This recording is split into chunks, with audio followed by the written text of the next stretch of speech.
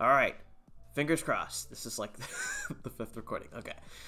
Hello, hello. Welcome to the Weirdest of the Weird podcast. My name is Nathan. And yes, I am still here. Yes, I do acknowledge that it's been a minute. It's been a minute since the last episode, which was about 2 weeks. No, 2 weeks. Oh wow, I wish 2 weeks. 2 months ago was when I last posted my last episode. Apologies are in order for sure. I am sorry. A lot of things came up for me personally in my life. I actually recently came back from vacation at the beginning of this week. So I was planning on posting an episode before leaving. But again, in all honesty, when it comes down to it, I'm a pretty stubborn guy, and again, just the sheer lack of motivation was also what came up. But again, I don't want to make any promises, but I will try and stick to a hopefully consistent schedule, and be posting videos on more of a regular basis, aside from just 2 months. Again, no promises, so. Couple of updates on the channel in general in terms of specifics. So my idea of moving some of the podcast episodes to Spotify it's not going to be soon. That idea is just going to be in limbo for a while, until I can figure out, when specifically I can figure out how to do that. So it's gonna be a while, in terms of when the podcast is gonna be moved on to Spotify. So again, no promises, but eventually, some of the episodes will go up there. So, I think that concludes what I have to talk about on terms of updates and life updates on the channel.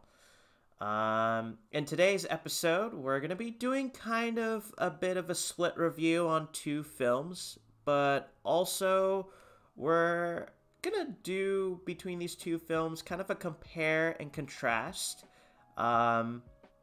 because I really do see these two films similar and also different, but they kind of have the same common traits, and I thought it'd be interesting to just cover that and, talk about it.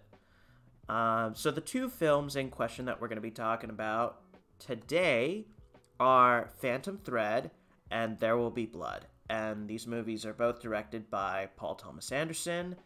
And again, we're just going to be doing a review on both of them, just a little short review. And then eventually, towards the end, I'll start talking about my ideas specifically on what they're similar in terms of both the films, as well as what they do different. All right, yeah, so There Will Be Blood is directed by Paul Thomas Anderson, and it came out in 2007, and the premise of the story overall is, before I delve into summary, spoiler alert, I will be delving into some spoilers for both films. So if you haven't seen both the movies, stop listening to this podcast, and I highly recommend you go check it out. Go check out both the films, and then come back, and then we'll debrief. So, okay, There Will Be Blood came out in 2007. Again, directed by Paul Thomas Anderson, and it tells a story of Daniel Plainview. And like his last name really states, he's just a man striving like any other person at the beginning of the 20th century, when this movie takes place in the 1900s, in discovering oil in California. And he really does strive to make it a life goal through utter sheer ruthless selfishness and greed, to amass success in this business, and pretty much leave no scraps and nothing for his fellow competitors. I mean, as he does state best in the film, I have a competition in me. I want no one else to succeed. And his greed, not only in being ruthless and competing in his business side of things, it starts to become a lifestyle for him. And it just, watching the film, you slowly start to see it overtake and corrupt him. But he is careless to this, and he has no intention of stopping this trait of his, this idea that stems and corrupts his whole life, and just makes him, again, overall a very horrible person. And at the end of the film, he does get what he wants, being on top of the business side of things and enjoying his riches, and, you know, at the expense of being in an empty mansion by himself. But this comes at the cost of not having family, not having friends, and basically having everyone despise him. Yeah, it's a pretty dark movie, shall we say? Yeah, and then Phantom Thread came out in 2017. I realized, kind of researching a little bit of the films itself, both, again, There Will Be Blood and Phantom Thread have a exact 10-year gap between each other, and both have Daniel Day-Lewis and are both directed by Paul Thomas Anderson. And I'm just thinking, a bit of a coincidence there. But anyways, besides the point. So Phantom Thread takes place in post-World War II Britain, and we're shown our main character, Reynolds Woodcock, who is a high society dressmaker who makes dresses, and is known for being a very eccentric person and has very specific methods and ways for both his lifestyle and his work on how he produces these amazing dresses for high society and, wowing these members of high society. So he very much so, this lifestyle entails him being very closed off from society in general, not having many friends, not choosing to have long-lasting relationship with these models, and that's his lifestyle. And this all comes into question when he meets Alma and falls madly in love with her. Her very presence in his life, as it increases, it starts to upend and kind of mess up his lifestyle. And so towards the end of the film, he has to pick a very difficult decision between choosing his life's work or Alma. And, it's very interesting to see, for sure. And it is very fascinating to see, just from both films, again, Daniel Day-Lewis's acting, but also, again, from the supporting cast, Paul Dano, who plays Eli, the pastor in There Will Be Blood, gives a really, really good performance. I mean, I know a lot of people now, more recently, because his most recent film was Batman, when he played the Riddler. But I feel like, his role in There Will Be Blood in playing Father Eli really did, solidify him as a great actor and really put him on the map. And again, he really does match the energy of performance-wise of Daniel Day-Lewis, because again, there are some solo scenes in the film where it's just them, specifically towards the end. So again, in my opinion, to try and match a great, basically the GOAT of acting, in terms of acting, is very impressive, in my opinion. And then same for Vicky Krieps. Hang on, let me just. I don't want to butcher her name.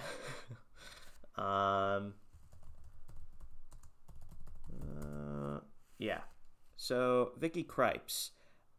I'm probably butchering her last name, but she plays Alma in Phantom Thread, and again, like Paul Dano, she is very much so able to, in more than one scene in Phantom Thread, she's able to match the energy of Daniel Day-Lewis. Again, he's a GOAT, so it's I give very much so props to her, and for both films, the supporting cast as well, because it is, aside from principal actors in a film, you also need to have a supporting cast that really ebbs and flows into the director's idea of what it is they want to capture in terms of emotion and overall in terms of storytelling. So I give, both films are amazing in this aspect. Moving on to similarities and differences, I feel like let's just get, the big thing out of the way. Both of the main characters, and the portrayal of both of these characters in both films. So with There Will Be Blood, Daniel Plainview, he strives. He really does, motivate himself in his mindset, and makes it an inner conflict that he refuses. And it's not even a conflict, I would say. It's more of, it's just, okay, I just need to get this done. And he is willing, he's willing to ruthlessly get that outcome, to get what he wants in the end of it. There's no denying it. He will get that. Whether it's the ability to charismatically, convince people in business terms, of having common folk hand over their land and understand that he will split profits and make them understand that it's, giving a sweet deal for him to basically just poke a hole in the ground and drill a crap ton of oil out of it. But also in making sure that he keeps majority profits, but not to cheat that person. Or I say cheat very lightly, because he does cheat, and in that business it does make sense, but again, he is trying to retain as much profit as possible. And again, this goes back to, I need to have more money than my competitors, because like he says, I have a competition in me and I want no one else to succeed. So, that is one main way of showing that. And in this quest for getting what he wants, no matter what, he doesn't care about anyone. He only cares about what he wants, and he doesn't care about the people around him, and people's feelings. And he will get what he wants by any means necessary, whether that requires him to sacrifice himself, or not sacrifice himself, but sacrifice his social life, shall we say, and alienate himself. Whereas with Reynolds Woodcock, he will get what he wants, but he will brood and he will pout. And in some cases in the film, you see him openly beg and plead with people to get what he wants. And in this, you kind of see kind of very subtle, unresolved insecurities and stubbornness from himself that, initially he refuses to change. And again, this is kind of what I prefer if I were to pick between the two. I love Phantom Thread. That this is why I love Phantom Thread, is because it does, you know, not through a sheer, ruthless character who is, all masculinity. This is a character who is Reynolds is very much so a flawed character. Um, he comes to terms in questioning in his life what is materialistic and does not matter, whereas, morally to himself, the people and things that do matter. And to him, he starts to question this when he meets Alma. Alma is that person that does matter. And in contrast to this, Daniel, you know, he does get what he wants, but again, he again does get rich selfishly to prove not only just to others, but to himself that I am finished. I am king of the hill, and I have gotten what I want. And that is, again, at the end of the day, the only thing that matters. And it is really sad to see. Not to even mention the fact that he uses his adopted son as kind of a marketing tool, I feel like, to, he uses his son basically as a marketing tool and, labels him a quote unquote valuable associate, and actually in the middle of the film openly puts him in harm's way of getting a crap ton of, getting nearly blown up by one of his drills. And it's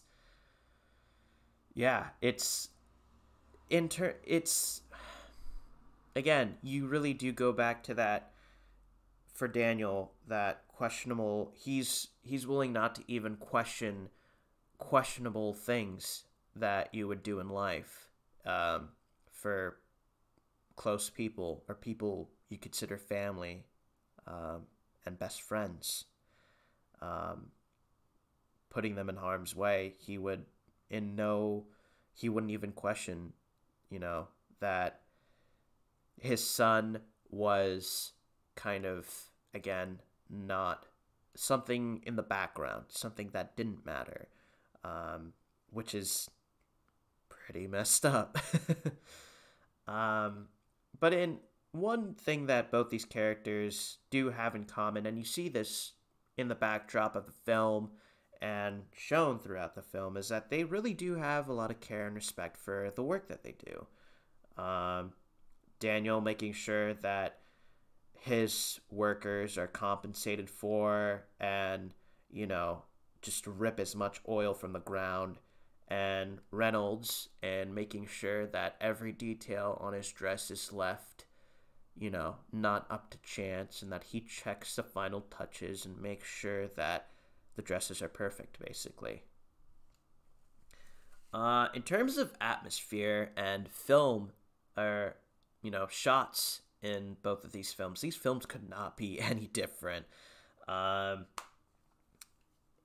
feel like There Will Be Blood's filmography is you waking up extremely early for the day and having to do what you have to do, say, going to work or going to class, but you woke up an extremely early hour, and you couldn't go back to sleep, or you were forced to wake up at this early hour. And as you're doing what you're doing throughout the day, you're starting to slowly fall asleep, but you're having to force yourself awake. You're having to force your eyelids to stay peeled back. Um, and this, again, this reflects the uncomfortable vision and, the setting of where There Will Be Blood takes place in the bone-dry regions of California, where the oil's being plucked out of from the ground. And also kind of reflects the brood and dryly, horrible personality of Daniel. If Even if he does have a personality, I don't know. But yeah, and then in contrast to that, Phantom Thread is almost like a dream that is too good to be true. Lighting is very soft and delicate, and it reflects Ryan's Ryan. Wow, I was about to really say Ryan Reynolds. Sorry, his guys. His first name is Reynolds in this film. Okay, I knew I was gonna make that mistake, man. But again, the lighting in this film really does reflect Reynolds' insecurities and refusal to come out of his lifestyle, his glass box, so to speak. And again, setting-wise, everything is high class, very much so reflects the architecture and structure of Britain itself and, post-World War II Britain and, halls and banquets and parties in that setting. And yeah, these movies could not be any different. And again, in terms of, symbolistic and conflicts, the antagonists, shall we say, of this film, again, it is very different. And it is actually a little bit difficult because for Phantom Thread, Alma does set herself up to be the antagonist, because when she comes into the House of Woodcock, she really does start to change things up, and antagonistically, Reynolds does not like this one bit. He tries to control her like he does his other models and say, no, you cannot do this. But again, she does end up being the solution to the conflict overall in the film. Whereas in There Will Be Blood, the main antagonist is Father Eli, and it does stem out in There Will Be Blood that the main overall conflict, or the main gist that Daniel tries to, business terms circumvent, is religion itself, because Father Eli at one of the oil drill sites tries to, set up like a congregation there, and try to amass power through the means of religion as a priest there. And inevitably, Daniel does, beat, because Father Eli tries to delve into the world of business through not only just his charismatic priesthood and being a priest and, charming his way in this community, but he also wants to as well get some share of profits in oil and drilling sites, and also set up some drill sites himself. But Daniel Plainview, being Daniel Plainview, and really being ruthlessly determined to get what he wants, ruthlessly, guts Father Eli, and really does at the end of the film, he humiliates him. And that's kind of like the conflict and resolution to the story. Um, and yeah, in terms of a biased opinion from me, and just my opinion in general, yeah, I prefer, if I were to pick between the two films, which is, again, extremely difficult, I would pick The Phantom Thread. And again, I've alluded in previous, episodes that this is probably one of the best films I love. This is probably one of the best films, in my opinion, that I've ever seen. I love this film dearly. But aside from that, I don't know. It's The Phantom Thread has a more happier ending, I guess. And that's from what I've seen from Paul Thomas Anderson's films, I don't know, a little bit rare. Because with The Master, and I don't even know if there was an ending for Inherent Vice, if I'm honest. I feel like all of his endings for his films are just kind of a big old question mark, or just really depressing. Oh wait, another film that I might review later down the line, Punch Drunk Love, does have a happy ending, but that's, I mean, in terms of the movies that I've seen from him, that's only 2 films out of his whole filmography. So, but yeah, it's, I love that The Phantom Thread shows a realistic struggle, in my opinion, of, being in love and being in a relationship, and the trials and tribulations that you go through, and having someone that you love and you care about, and you really want to cherish that relationship that you have with them. You really want to, you have that person trying to motivate you to come out of your comfort zone.